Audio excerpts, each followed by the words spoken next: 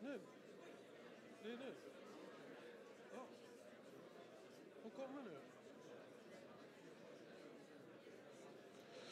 Mesdames, Messieurs, please all rise for the arrival of their Royal Highnesses Crown Princess Victoria and Prince Daniel.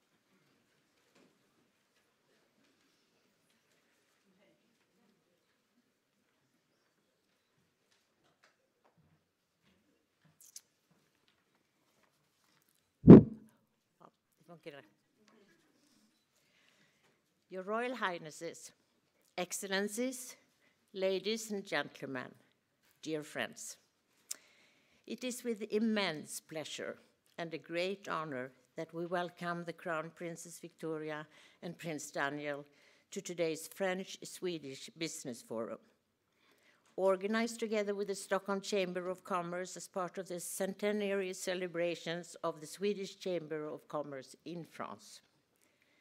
We thank your Royal Highnesses for your continued support of French-Swedish friendship and the development of business and trade between our countries. I would also like to extend a special greeting to our Swedish ambassador to France, Veronika Wand-Danielsson, and the French ambassador to Sweden, Jacques Lapouge, for your valuable presence here today. This year represents an historic moment in the life of the Swedish Chamber of Commerce in France. It was precisely on the 14th of June, 1915, that its statutes were adopted, a board appointed, and the name Chambre de Commerce Suédoise en France decided.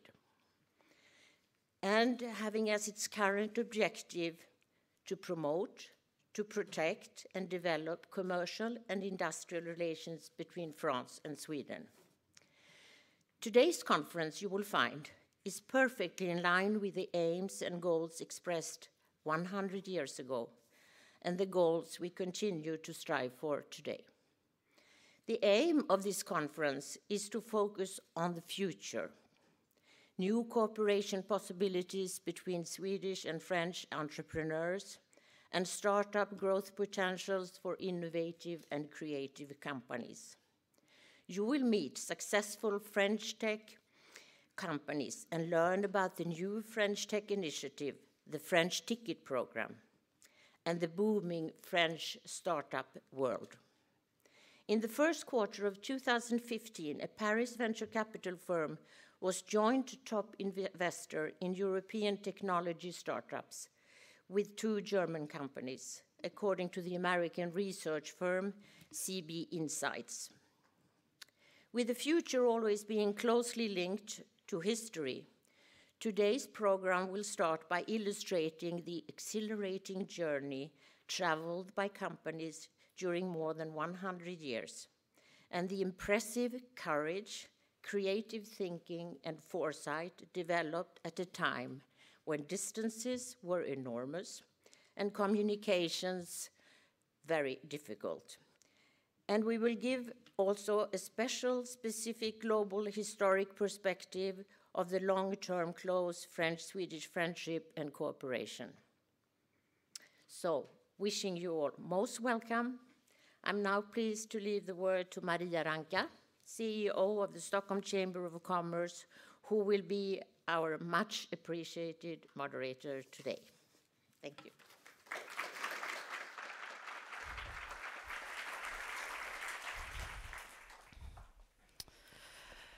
Thank you, Gita.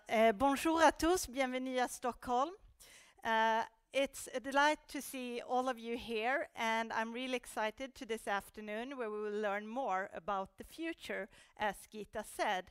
But what is better when you're going to focus on the future, to hear some learnings from history. And I'm very pleased to introduce today's first keynote speaker, Mr. Alexander Huseby, who is CEO of the Center for Business History. And the Center for Business History here in Stockholm is the world's largest business archive. And I would say that that is a sensational fact. So please welcome Alexander Huseby.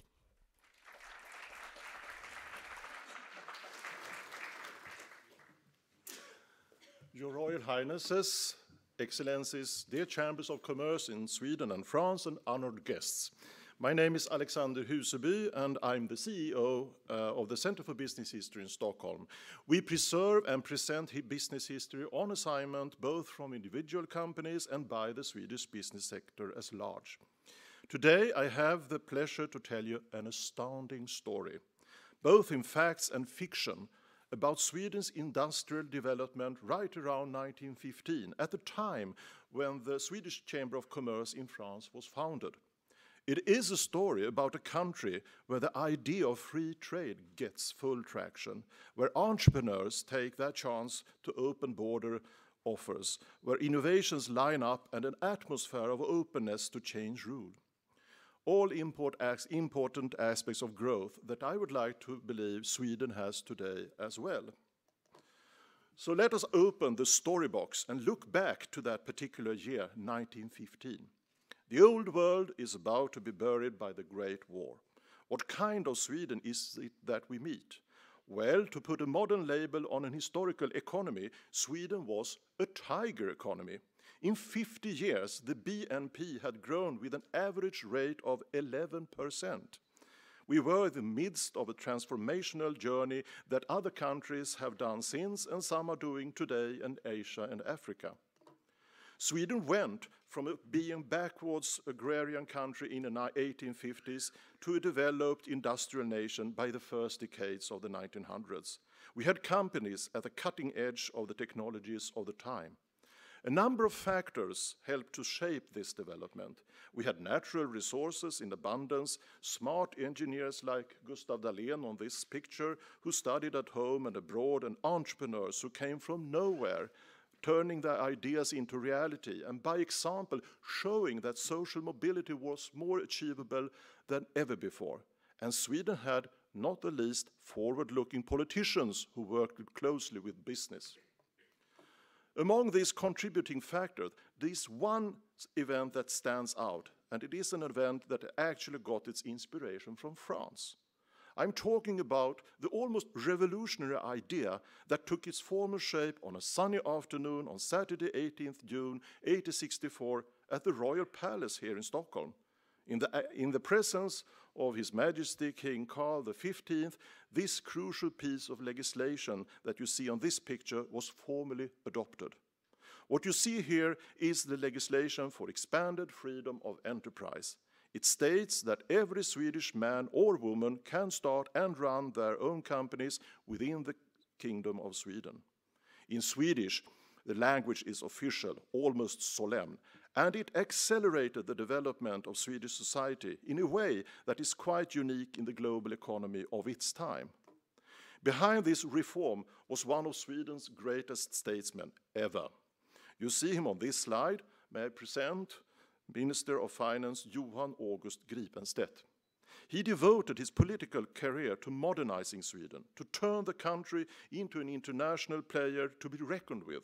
He saw that Sweden could do so much more than just being a farming country and exporter of raw materials.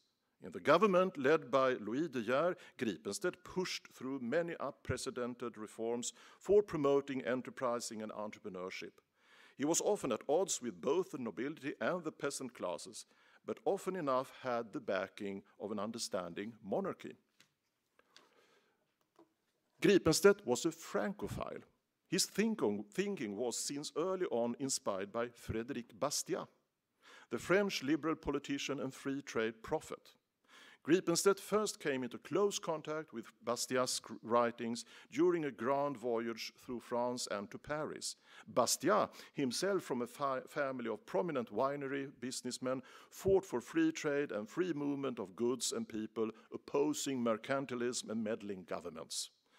This legacy from Bastiat and Gripenstedt is worth a thought. Now in our time, when our nations find themselves once again discussing freedom or limitations on trade in the Transatlantic Trade and Investment Partnership, TTIP. The political discourse of today, both in Sweden and in France, reminds us all about the friction between regulation and free trade that was present already 150 years ago. Although right and left-wing politicians joined forces in opposing the free trade movement of Gripenstedt, it also had many proponents in Sweden. The media landscape was undergoing large transformations in the end of the 19th century. There you see another similarity of today. And books and newspapers were spread wider and faster than ever before. The new mass media gave room to important free trade voices such as Emilia Flygare-Karlén and Vendela Hebbe, who were given space by publishers like Lars Johan Hierta, the founder of the daily newspaper Aftonbladet. A forerunner he is, you could say, to Amazon founder Jeff Bezos of today. Now, for a small country that opens its borders for free trade, the opportunity is also there to allow yourself to be, shall we say, heavily influenced by others. Shameless information gathering and copying was part of the global economy, and Swedes copied like the best of them. For instance, delegations of Swedish scientists, engineers, and businessmen traveled in hordes to world exhibitions to gather both inspiration and information. However, in 1897, the Swedish delegation didn't have to travel far, since the world came to them. The General Art and Industrial Exposition of Stockholm was the highlight on our home turf. It also gave Swedish business and society a chance to show off Swedish companies and products. It is worth remembering that Stockholm in 1897 was the world's most telephone-connected city. And the exhibition was the first where you could even call to and from certain booths. Now, at another fair, 8 years earlier, the famous Paris World Fair of 1889, Swedes had already played, let's call it, fundamental role, since the Eiffel Tower was kept together by bolts manufactured at Borgviks Bruk in Värmland, the heart of Sweden. It's a rather odd trivia, but I would like to think it depended on Swedish quality and delivery precision.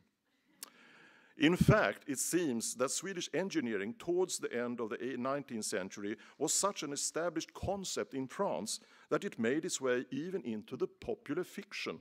Did you know that Jules Verne equipped Captain Nemo's submarine Nautilus with an engine from Swedish Motala Verkstad in the novel 20,000 Leagues Under the Sea, or 20 Milieux sous la mer, from 1817.